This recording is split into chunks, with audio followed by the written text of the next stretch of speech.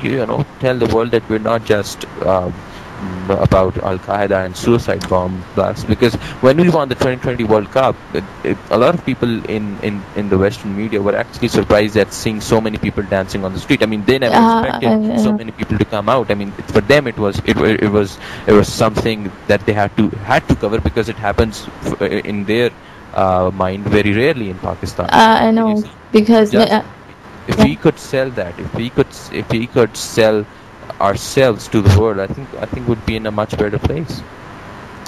When you said okay, they don't know, they expect these things to happen so rarely. Ek dafa I was talking to this girl at university में, तो मेरे साथ मेरी दोस्त भी थी, वो she takes a niqab or burqa everything, और हम दोनों पाकिस्तानी हैं, but we were talking to this Canadian, और कहती, where did you guys study? So my friend actually studied from a Catholic school somewhere in Karachi. So she told her that, oh, I actually studied in a Catholic school. She was so surprised. You studied in a Catholic school in Pakistan? और मैं कहने वाली थी, yeah, isn't it amazing? We didn't get blown up. मतलब it's so surprising for them कि कोई पाकिस्तान में Catholic school में पढ़ सकता है and not be dead.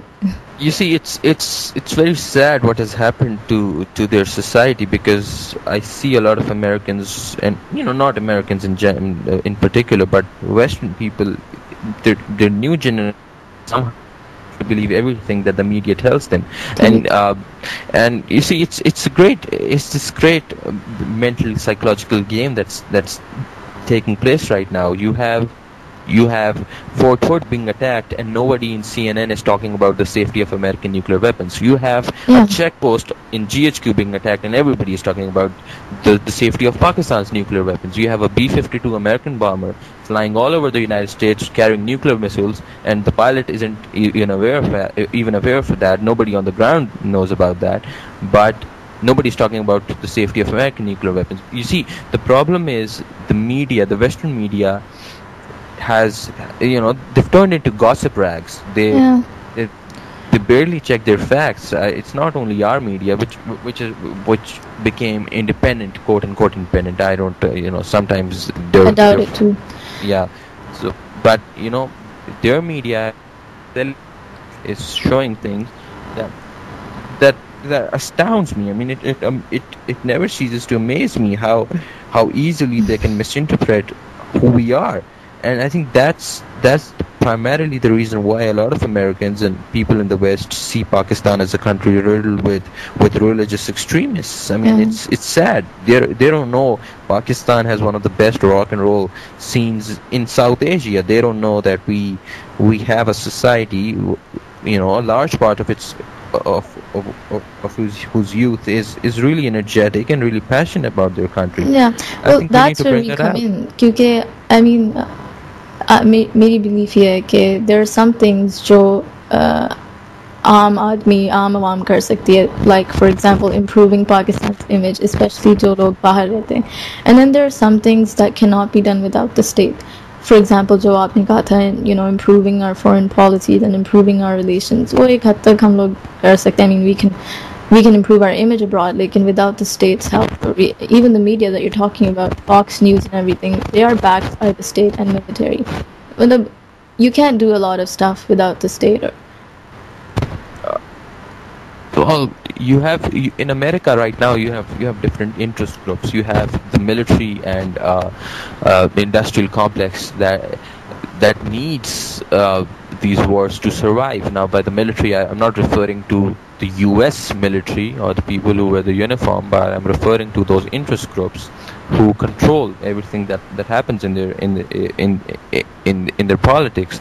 So you see, you have certain interest groups in the U.S. and President Eisenhower, he actually warned the United States about these interest groups, because he knew, being a military man, being someone who had fought World War II from a position of command, you need to avoid these wars as much as possible.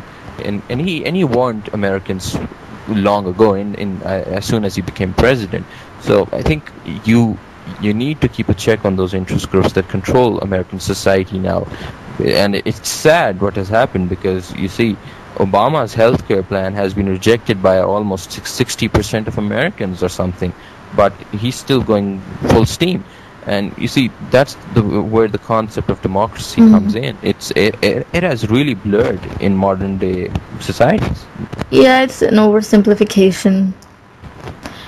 लेकिन Democracy is good on paper. I personally prefer those benevolent dictatorships.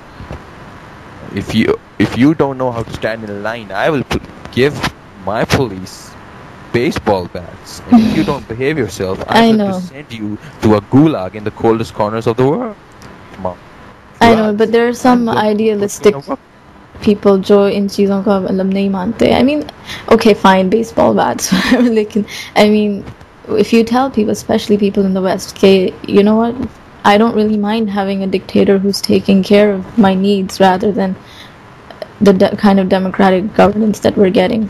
लेकिन ये इनको समझ नहीं आती. But that's all a lot of talk. मतलब हम लोग क्या कर सकते हैं? We don't have contacts and we don't have money. Okay, so should I start crying now, or are you going to ask me about something else? What do you mean? We don't have a lot of money or something. We do. We have a lot of money. Oh, I mean, aadmi, matlab, us, like we're the next generation. What can we do on it? You have a lot of money. Yeah, well, it's a lot of talk. Like, what matters are your actions. That's what I believe. मतलब बातें तो सब लोग करते हैं पाकिस्तान को बेहतर किस तरह करना है. I mean, everybody has their own ideas and everyone thinks they're right. I don't believe that just because I have a radio show इसका ये मतलब है कि I should just talk on and on. Armchair politics is really easy, but it's not the solution. So you've been doing this for the past 30 years? Doing what? This radio show, you know. No. You've been there. Q? No, I'm just asking. I mean, you seem to know a lot about what happened 30 years ago, so I was asking. Maybe you were there. Yeah, like, I'm the kind of person who likes to think they know everything. That's nice to hear. I have my own delusions of grandeur. That's great. That's great. Women should be delusional because when they see the reality, that isn't good, and then they start torturing men. So you see. You seem to have a lot of stereotypes about women. ये क्या बात है? No, there are no stereotypes about women. There are certain biological imperatives that women can control, and then again, all of you read those stupid women's magazines. I don't. What is you? Well, that's very nice to hear. That's probably why you're doing this radio show. Otherwise, the rest are busy watching Desperate Housewives or something. Yeah, I know. The shortest line in any woman's magazine is this: "What do you guys want from us?" Nothing. We're too busy. Really? Those magazines are self-esteem killers. Or 10 things to do when he comes to you, 2 things to say when he does it. Well, yeah. Lekin men do. There are men who take full advantage of that, no doubt. Of course. You know, according to a study, women spend almost a year trying to work out what they have to wear. So you know, how rude would it be if we didn't appreciate that? If we didn't appreciate the amount of time and money you put in that lipstick and makeup, you know. So I think it's a very poetic and it's a very polite gesture from men. Or maybe it's kind of crude because, I mean, if you really feel that way, maybe you should just tell them, you know what? We like you the way you are, and we like you. We like you for your mind. No man will ever say that to a woman. Look, let's wait. No man will ever say that to a woman because men don't like to live in the Stone Age. You know, men